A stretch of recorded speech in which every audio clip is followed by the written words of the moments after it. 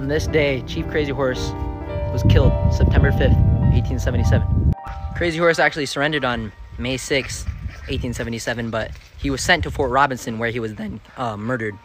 And his death is actually quite sad because he was plotted against by Chief Red Cloud and Chief Spotted Tail, who are other well-known Lakota chiefs. And his own right-hand man, Little Big Man, actually was a part in his death too. When he was brought to Fort Robinson, he was promised by Little Big Man that he would not be put in a jail cell or a prison. When outside the garrison, he asked Little Big Man, what is this or where is he? And when Crazy Horse eventually found out that it was a jail cell and he was about to be put in there, he started resisting. And then the soldier, depicted right here, ran up to him and stabbed him. The U.S. soldier stabbed him, and that's where he later was left and bled out.